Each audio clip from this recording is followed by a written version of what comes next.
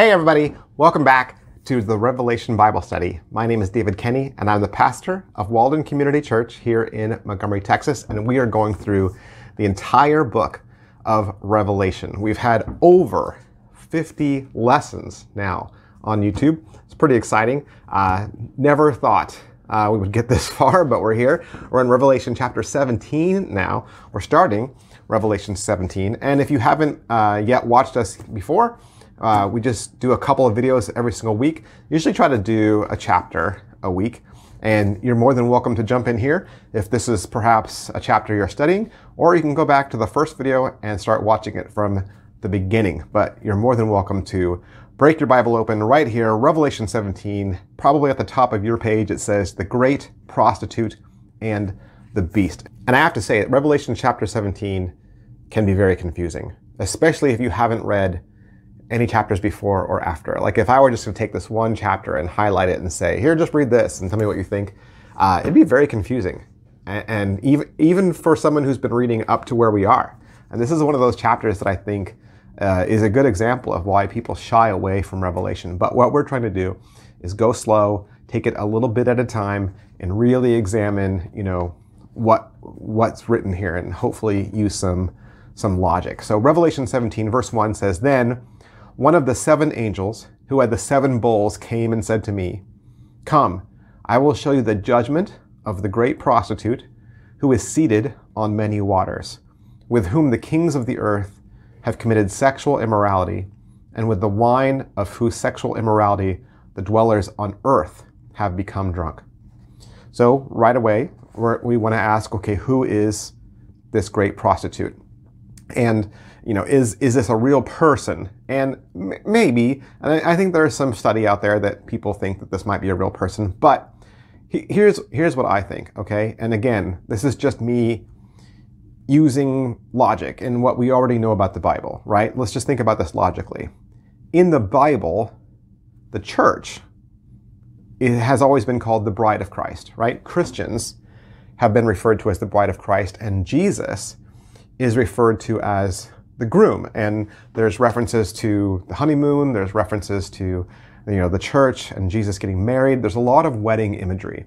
And so if there's a bride, which would be the church, and she's the true bride, then a prostitute would be a fake bride or a false bride.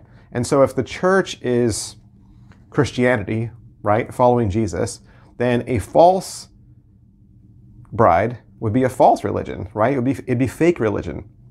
And look at all these clues, like she's seated on many waters. So that would mean there's false religion in other parts of the world, in other countries, certainly. Kings committed adultery with her. Well, this just means that, there's some countries, some rulers that have adopted these false religions, and they preach these false religions, and they make their inhabitants follow these false religions. And it says that they become drunk, right? Become drunk. When someone is drunk, here we say they're under the influence, right? So that makes sense too, because when you think about even the Bible and all the stories of Israel, how many times do you see God do something amazing with Israel? Show them his love, show them some sort of huge miracle, rescue them from Egypt, right? And then it seems like Israel just forgot, right? Israel just forgets how great God is. And they go off and they pursue other religions. And you think, how can Israel be so stupid that they would turn their backs on God? Well, that's what happens when you're drunk, right? You make dumb choices.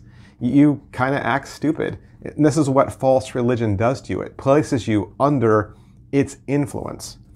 Verse 3 says, "And he carried me away into the spirit, into a wilderness, and I saw a woman sitting on a scarlet beast that was full of blasphemous names, and it had 7 heads and 10 horns.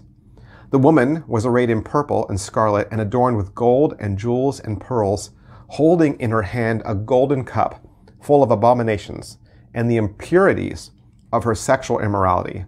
And on her forehead was written a name of mystery, Babylon the Great, mother of prostitutes and of earth's abominations. And I saw the woman drunk with the blood of the saints, the blood of the martyrs of Jesus." So now we see false religion sitting on a beast, right? The two kind of intertwined together. And I think this is just the marriage between false religion and government.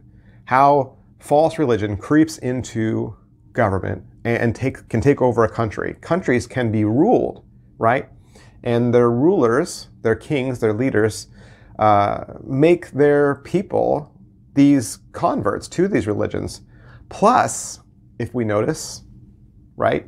I mean, it says very plainly, very clearly, that written on her head is the word Babylon. And Babylon is mentioned all through the Bible, and it's always been a enemy empire that it worships a false religion. And where is Babylon in the world? Where is it?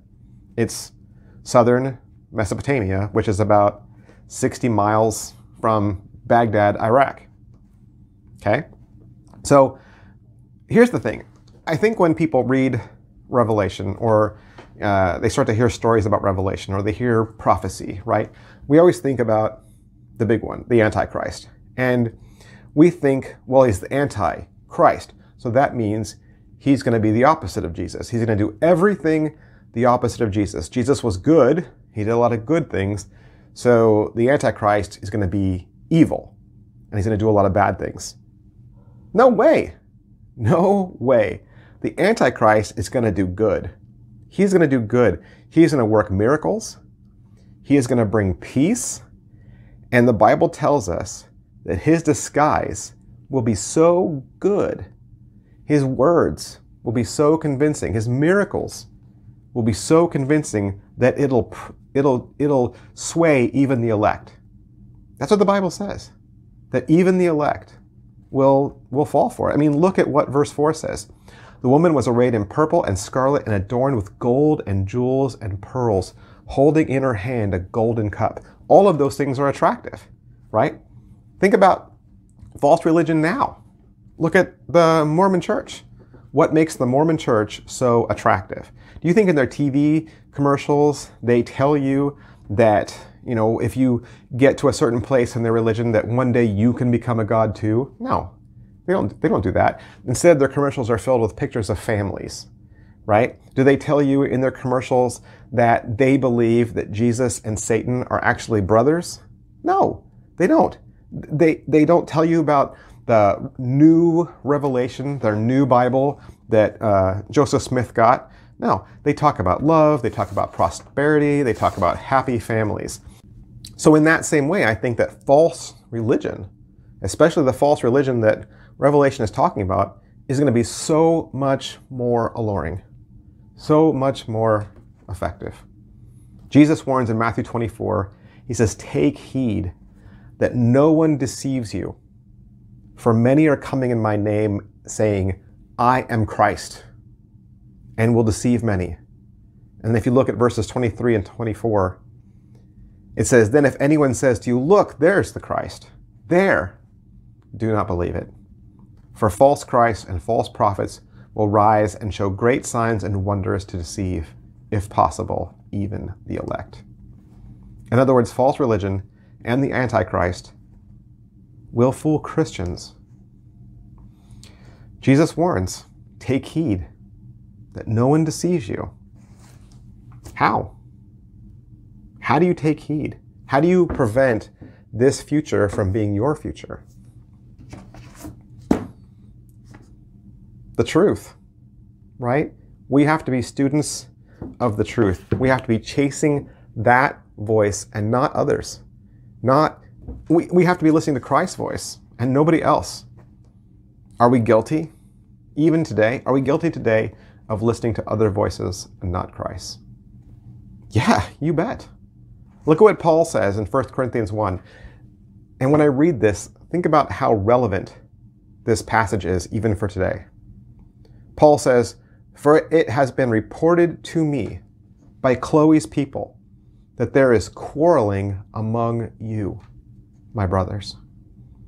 What I mean is, each one of you says, "I follow Paul," "I follow Apollos," or "I follow Christ." Is Christ divided? Was Paul crucified for you? Were you baptized in the name of Paul? Read that. Read that and think about where the world is today. Are we divided? Are Christians divided? Are we all saying that we follow so-and-so? And yet we're not saying that we follow Christ. Paul says you follow one source of truth, one. And I'll give you a hint. That source of truth is not on TV. And it's not on the internet. Okay? I don't care how attractive or how alluring or how right-sounding those other voices are. Paul says, did TV die for you? Was the internet crucified for you? We have false religion right here in America. And it's been all we've been talking about for years. Paul says, is there quarreling among you, my brothers? Everyone is puffing up their chests right now. Everyone is boasting that their side is right. And Paul finishes this chapter in verse 31, and he says, let the one who boasts boast in the Lord. Friends, the way to see through the lies of false religion and corrupt government is to stick close to truth. Don't be one of the elect that is fooled by beauty and jewels and a golden cup. Thanks for watching, guys. I'll see you next time. Bye.